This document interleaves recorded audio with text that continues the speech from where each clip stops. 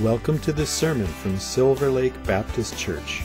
Our mission is to celebrate the greatness of God with all we are for the joy, hope, and renewal of our community.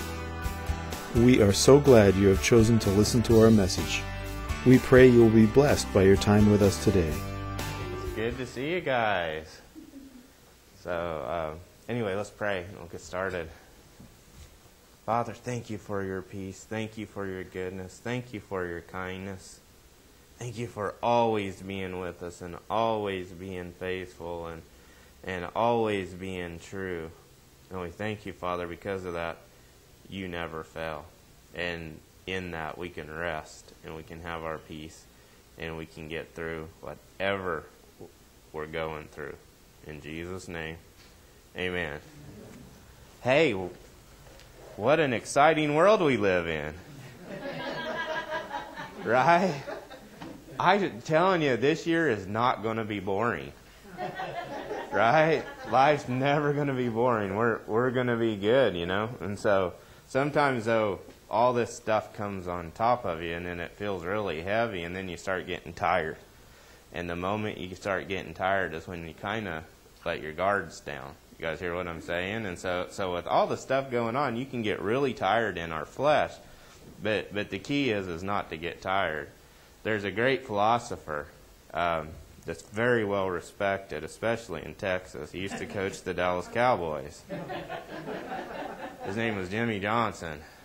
And he said this, he said, "Don't get tired. Tired makes cowards of us all." And see, what happens is when we get tired, we lose heart, right? Anybody remember the lion, or was it the lion that didn't have a heart and was afraid of everything? You know, but we're not those kind of people. We have a heart, right? And so we're not going to get tired. And it's impossible to get tired when you're resting.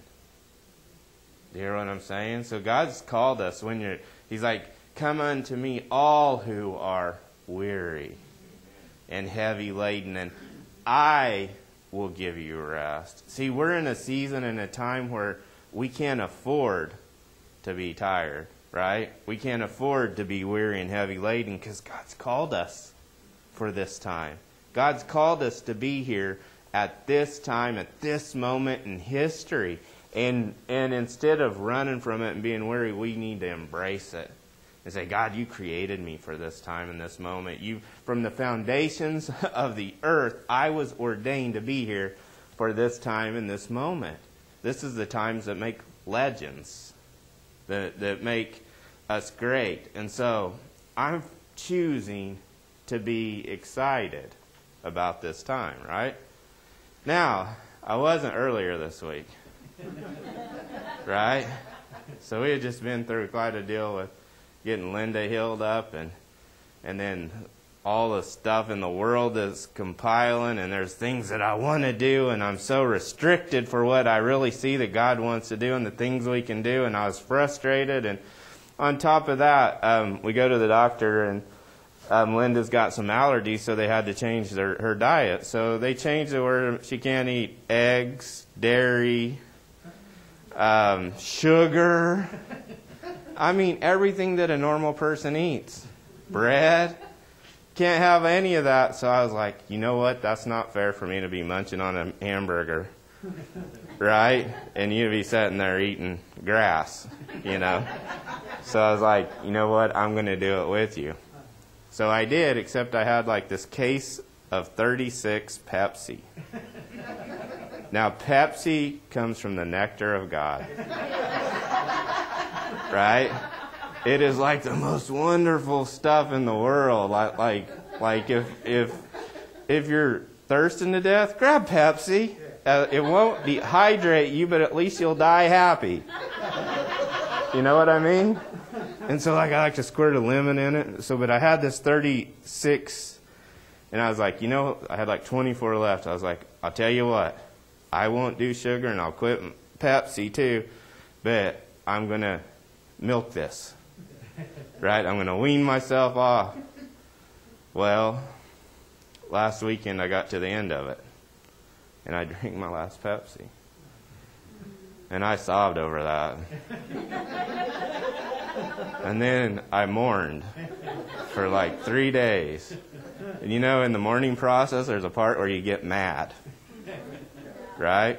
Wednesday, I hit mad. And so I'm driving to church to at the rodeo grounds, and Linda's with me. We had to stop and get some pellets for the pellet stove at the co-op. And as we're going down the sidewalk, I'm grumpy. I was thinking before I got there, man, I'm glad Christmas don't start yet, because like I'm just not in the Yuletide mood, you know. And so I, instead of being like Buddy the Elf, I'd be more like the Grinch, you know. So we're driving down, and on the sidewalk is Santa and his wife. Now, see, I know Santa. I used to do his reindeer's feet. That was a fake. Number one, that just kind of made me mad. So Linda's like, look, there's Santa, there's Santa. And I was like, that's not Santa. And she honks. And when she honks, she scared him, right? And his wife. And they're like, just like, real Santa doesn't get scared. That was a fake, you know, right? So she's driving down there, and I was like, that's not the real Santa. And she's like, stop it. And I was like, no. So I roll down the window, and I'm leaning out the window. Hey, you're not the real Santa. Let me pull your beard. And he just turns, and he starts walking. You know, like, no, so I scared him, right? I'm pretty sure he'll never come back. But the problem is like I'm losing a little weight. So, like, my pants are loose. So Linda was trying to grab my belt buckle. And so I was leaning out, and I was like, quit, you're going to get my britches plumb down, and then I'm going to be hanging out the window and not going to be able to get in, and they're going to call the police or something. So it was quite the ordeal. So, but see, weird stuff happens when we get tired. Right? Weird stuff happens when we're not in the right mindset. And so that's why it's important for us to keep our thoughts focused not on what's going on around us, but on who God is. And there's a theme that's coming through this service already in the music. You know what that theme is? It's victory, right? God has given us the victory. We are not fighting for victory, but we are fighting from victory. And there's a big difference. A lot of times we're fighting, oh, I want to have victory and I want to have this. And when God has already given all things we need for life and godliness. That's good news, right? So we're not trying to get to a place of victory. We're living out of a place of victory. We're not trying to rest. We're living out of a place to rest. And so we can sit there and we can see the things hitting all around us. And in this season, I want to encourage you, don't believe everything you see and hear. Right? Because there's so much lying going on, so much deception, but there's a truth that's happening, and there's some good things that are happening. And in the Word, it does. Remember when I was talking about in some things God works for the good of? No, in all things God works for the good of those who love Him and are called according to His purpose, if we'll just trust Him. But we get to make that choice. Because I'm telling you, there's victory ahead. Those places where it looks like we're defeated, I'm telling you, there's victory ahead. Keep your eyes on what God's saying. Keep your eyes on His promises, because He will get us through. And when He gets done, we'll be in a better place than we ever dreamed. Amen? Everything that's happening to us is going to be a blessing. Right? Everything, like the bad stuff, right? It may not seem it, but it will turn into a blessing if we just trust God. Now, we can't do it on our own. Right? We can only do it through Jesus and through His power and through His love and through His peace. Amen? So, I think you guys are studying Ephesians, but I'm going to read a little bit from Ephesians. Is that all right? Right? So God always gives us a promise without the curse. God's protection plan is through the atonement of Jesus' blood and through nothing else. Our victory comes through Jesus and His finished work at the cross. And if we rely on anything else, we're standing on sinking sand. You hear what I'm talking about? And so we can trust what God says and trust what God's doing in our life if we will just rest. This is a season of rest. Now, rest means we work out of rest, right?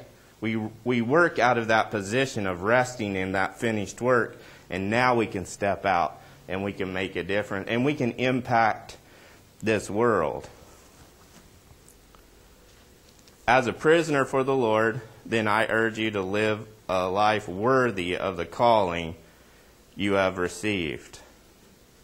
Now, this is a little different than a lot of people approach things, right? Because he's saying, live a life worthy of the calling you've received. Again, he's talking about living from victory, not trying to attain victory. Living out of your righteousness, not trying to be righteous in your own. Do you guys hear what I'm talking about?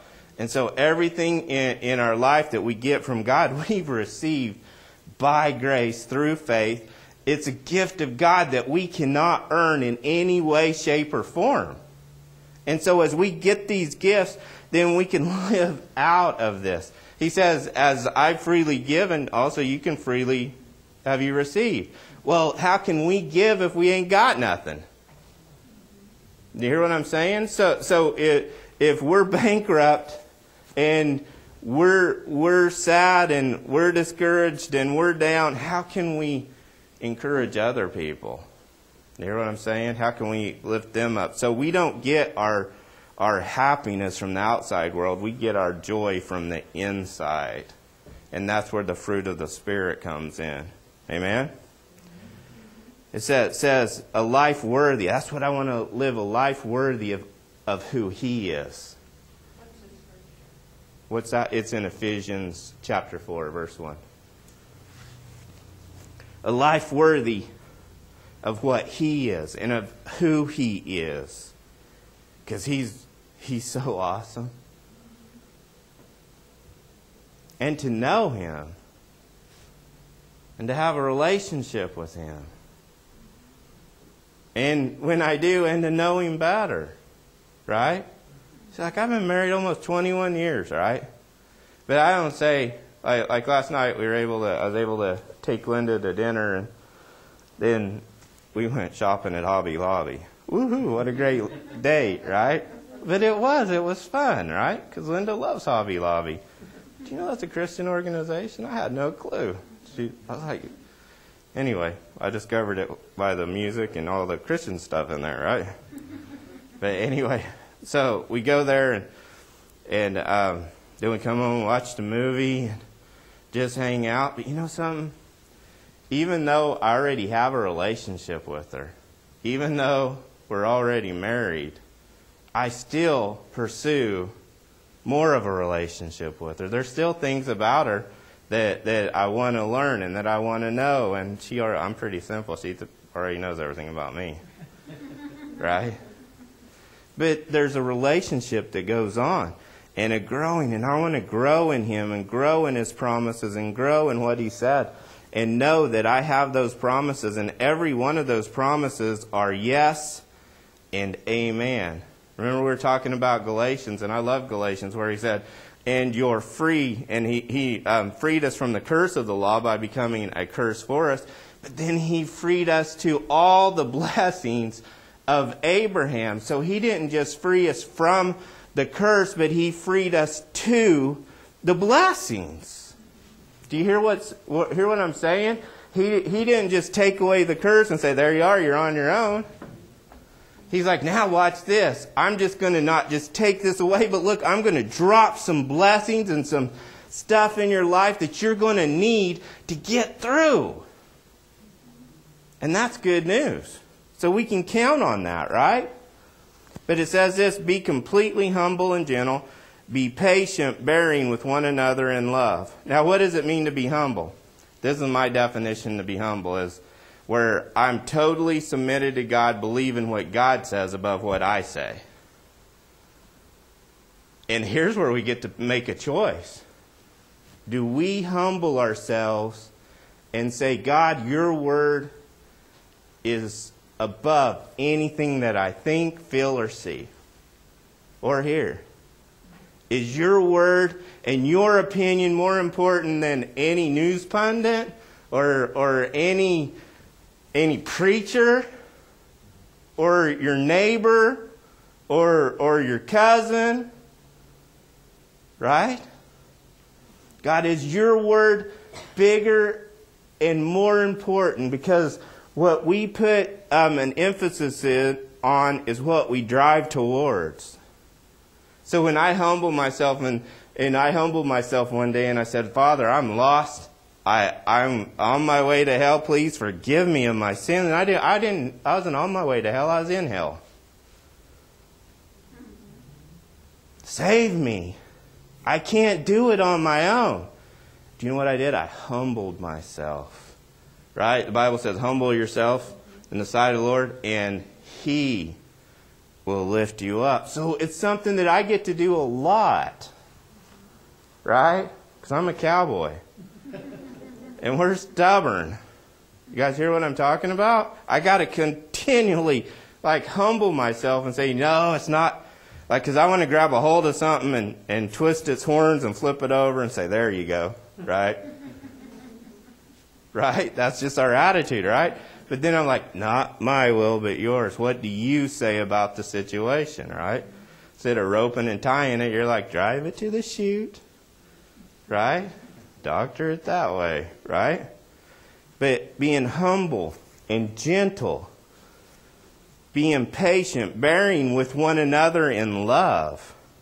The true mark of how we handle these times will be in how we love people we disagree with. Right? We don't have to agree with people, but the Bible commands us to love people. We don't have to be muzzled. We can speak the truth, but we speak the truth in love instead of cutting people down like we're shooting them with a machine gun. Right? Because that's not how God works. Now, Jesus was not a wimp, right? He called the Pharisees by what they were. And so we could learn some stuff from Jesus too, man. He had one of those 6 guns, and he knew how to shoot it. Right? So there's a time where we can say the truth in love, right? But we don't cut people down to where they can't be picked back up. Amen? Make every effort to keep the unity of the Spirit through the bond of peace. You know, that word peace in Hebrew is a word called shalom. And it doesn't just mean a lack of war, but it means a completeness. Right? There's a completeness in unity. There's a nothing missing, nothing broken. And we can keep that unity in the Spirit of the peace that was bought by Jesus, because the Bible says that He is our peace that breaks down every wall. Right?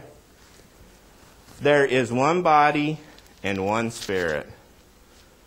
Just as you were called to one hope when you were called, for one Lord, one faith, one baptism, one God and Father of all, who is over all, through all, and in all. But to each one of us grace has been given as Christ apportioned it. You know how much grace you get? As much as you need. Some of us need a whole lot more. Right? Ask Linda. I need a whole lot. Right?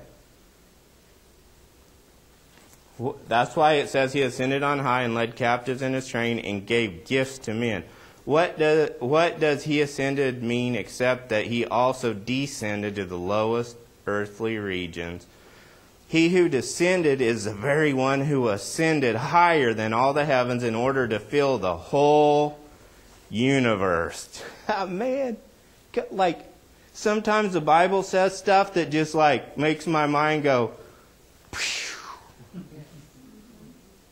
Am I the only one? Now listen to this. We can read through it and not really see it, but He says, in order to fill the whole universe. Now, I don't know a lot about astronomy. Is it astronomy or, yeah, right? Or astrology, but, right? Which is probably a good thing, right? But I know that the universe, there's no end to. Like, they can't find an end to the universe. But he's saying he's filled the whole universe. You know what he's saying? I know way more than you boys do. I already been there. Like, we can't even get to the places that he's at and's already been. And to think of that, and then to think that he can't deal with our problems or deal with our battles. No wonder that's the reason he said, if God be for us, who can be against us? Amen? It was he who gave some to be apostles, some to be prophets, some evangelists, and some to be pastors and teachers. I love this, and I'm so thankful for Will and Jim both, because they both do a great job. You know, they're not just in being an elders, but in teaching and in equipping the saints for the work of the ministry. Thank you, guys. I appreciate serving with them so much. But God's given us these gifts, right? And the reason he gave them to us is to prepare. In the Greek it says to equip, and that equip is like a word that means like to fix a broken leg, to repair, to make complete, right? And that's what we get to do when we share God's word. What are we doing? We're washing you with the water of the word, right? You're becoming complete in Jesus, and that's our job, is to not do it for you, but to show you how to do it. Actually, even better than that, to get out of your way and let the Holy Spirit lead you in how to live. Because we mess up, well, not them. Sorry, I'm not talking to you guys. I mess up all the time. More than most. Right? But it's God's grace. But I'm learning as I walk to follow the Holy Spirit. And as you learn to follow the Holy Spirit, then you'll be able to walk in the right places. Because the Bible says that the steps of a righteous man are ordered by the Lord. Amen? Okay. Until we all reach unity in faith and in the knowledge of the Son of God and become mature, attaining to the whole measure of the fullness of Christ. Whew. That ain't going to happen on our own. That only happens, but we are in the fullness of Christ. Not because of who we are, but because of what He's done. I know this is radical. I actually believe the Word of God. Right? I woke up this morning and I was reading the Constitution. Anybody ever read the Constitution? It's kind of like the Bible. Like, I want to know where it says. I feel like Galatians is kind of my Constitution, and it takes me to my Bill of Rights in Deuteronomy, where it says I'll be blessed in the city and blessed in the field. And then it tells me what I'm free to, but then it also tells me what I'm free from, which includes everything. Like, literally, it's even a spot in there that says all these sicknesses that you don't even know about yet, I covered them too. Right? So, like, I was reading the Constitution, I was reading the Bill of Rights, because there's, like, Bible scholars. Don't listen to us. Find out for yourself. Go to the Word of God. If I'm not doing my job, if pastors aren't doing their job, and we're not equipping you guys to be able to search this stuff out for yourself, then we're failing as pastors. You hear what I'm saying? So think for yourselves. Find God's Word, but also study stuff like that. Like, in this time, in this season, know what the Constitution says. Know what the Bill of Rights say. Because it's critical and it's important, rather than listening to some constitutional scholar that's telling you the Constitution means this. Like, I believe it's like the Bible. Not in that it's holy like that, but then it's direct and it's true like that. When it says that the government shall not infringe upon rights. Right? Not freedom from them from us, but them a freedom, but our freedom for them to be telling us what to do. Do you hear what I'm saying? And I feel like there's many rights that are being stepped on, and I believe there's coming a time when we're going to have to stand. Right? Speak the truth in love. Don't know that we're there yet, but someday, like you're like, well, where do you read that? Have you ever read Revelation? Someday there's some people that are going to not take the mark of the beast, right? They're going to say, no, I ain't going to do that, right? What made people great was when they follow Jesus and they follow what He's going to do. But know your rights. Know what God's saying. Not what God's saying. Well, God was speaking through Him too. These rights were given to us by God.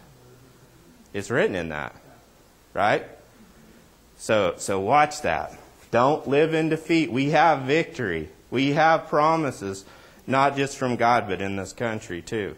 And we can stand up for those and use our voices for good and not evil in love. Right? Now I'm meddling, ain't I? I just think there's a time where we got to stand up and say something. And I think now's the time. And so, where I can at least say, find our rights and stand on our rights and stand as Americans too. Amen? Now, as the Word of God, I love these promises. Because here it goes on and says this. Until we all reach unity in faith and in the knowledge of the Son of God and become mature, attaining into the whole measure of the fullness of Christ. Then we will no longer be infants. Now listen to this. Tossed back and forth by the waves and blown here and there by every wind of teaching and by the cunning and craftiness of men and their deceitful scheming. Instead, speaking the truth in love, we will in all things grow up into Him who is the head, that is Christ. From Him the whole body joined and held together by every supporting ligament grows and builds itself up in love as each part does its work. What's he saying? We have a root and we have a foundation, and we're standing in God and standing in His truth. The wind's blowing. Like you ever see, the Bible says a double-minded man is unstable in all his ways.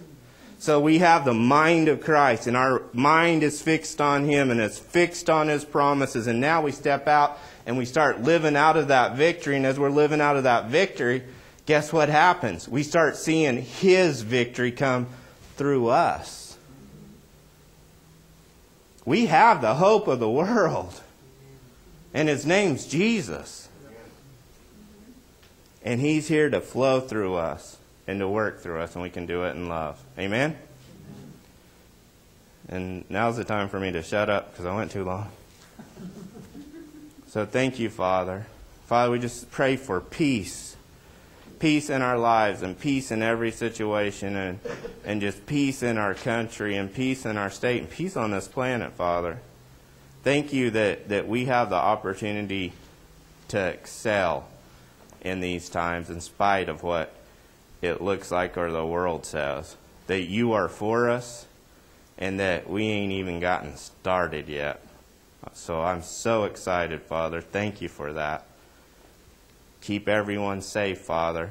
Protect them and bless them. In Jesus' name, amen. Thank you for listening. If you'd like to learn more about us, check out our website at www.silverlakebaptist.org.